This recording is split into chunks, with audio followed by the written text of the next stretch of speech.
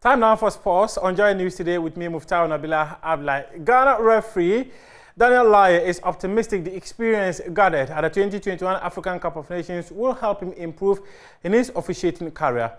Laryea, who is regarded as the best center referee in Ghana at the moment, was the country's sole representative at the continental football event where he officiated the match involving Guinea and Malawi. He's been speaking about the opportunities officiating at the tournament presents to him.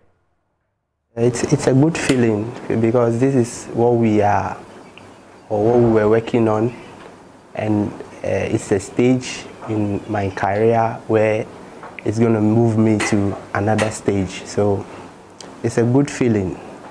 I was supposed to be at the 2019. I had a candidate selection, but I couldn't make the cut. But this time, I was able to make it. We didn't have any tension on us because over the years we've been to some of the organized tournaments in Africa, CHAN, so there was no tension. But the only thing is, you are there with top referees, World Cup referees from Africa, so that's kind of, you want to also be like them, what they are doing, you are watching whatever they are doing so that you can be like them.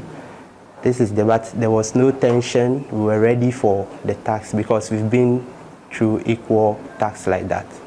Well, for CAF now, they have a ranking. I always talk about this stage in refereeing where there are new referees, and then we have the young talent, and then Elite B, and then Elite A.